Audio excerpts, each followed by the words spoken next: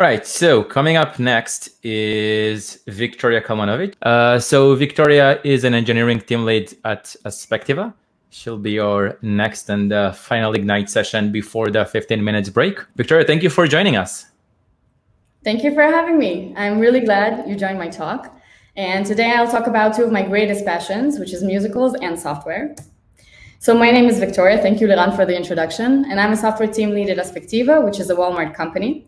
And I'm also a huge musicals fan. And what is a musical? It's a performance which combines song, dance, and theater. During every performance, you get to experience the entire range of emotions: happiness, sadness, fear, hope. All these feelings, song, dance, and theater, are integrated into one amazing act. So this one night before the coronavirus outbreak, I went to the theater. And while I was watching a play, it hit me. Theater is for actors. A ballet is for dancers. A concert is for singers. But musical theater, on the other hand, combines all of the above. In order to perform in a musical, you need to do singing, dancing, and acting. Does this multidisciplinary approach sound familiar? This is how I feel when I create software.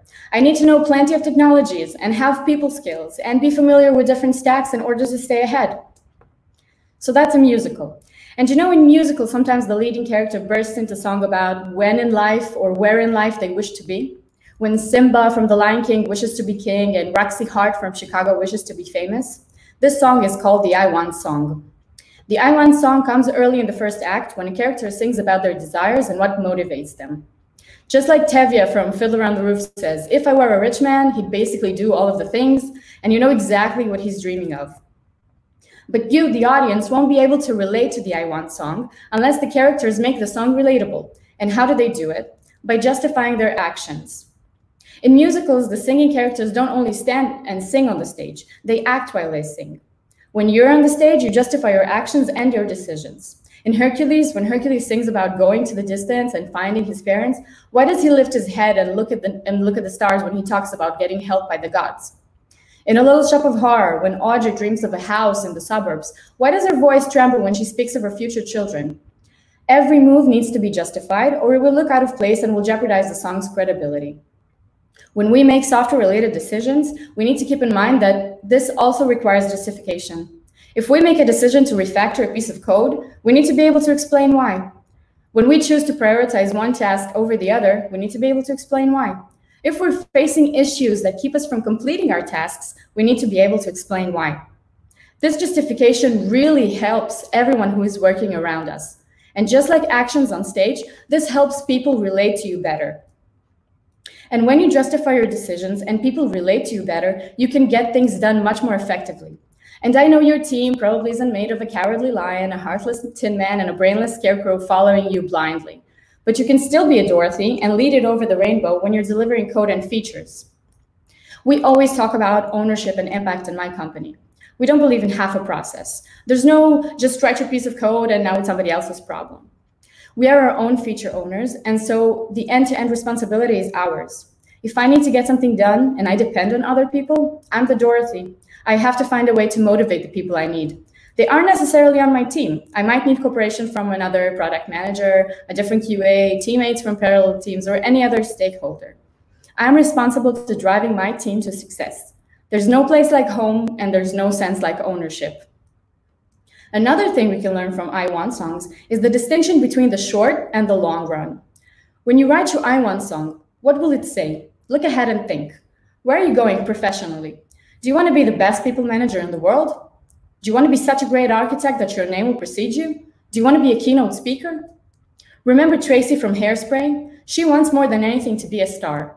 From the moment she understands that she needs to work hard and convince everyone she's the right person for a TV show role to be on track to becoming a star, there's nothing that can stop her from getting there. This approach can be life-changing for us. We get so caught up in our short-term goals that we don't allow ourselves to think long-term.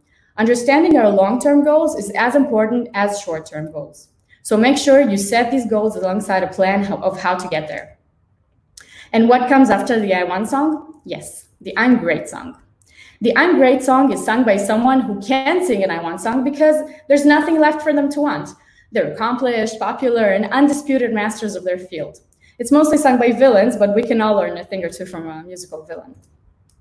And just like Tamatoa from Moana says, I'm too shiny. Watch me dazzle like a diamond in the rough. Strut my stuff. My stuff is so shiny. When you get to this point, it's either you know all there is to know in the software world, or you've settled really well in your comfort zone. Either way, it's a great point to reach because it's probably your career's junction and you get to reflect and calculate your next steps, which is always fun. So in conclusion, write your own I Want song, justify yourself along the way, own your decisions and take the lead. Don't forget to think long-term, take the time to reflect, and eventually you'll sing your own great song. Just like Barbara Streisand, you're the greatest stars. I hope this talk will make everyone a musicals fan like me, and I've already written my I Want song. How about you? Thank you. That was awesome, Victoria. Thank you so much. I like the forward-thinking kind of insights here. Thank you. All right, I don't see that we have any other questions for any of the talks.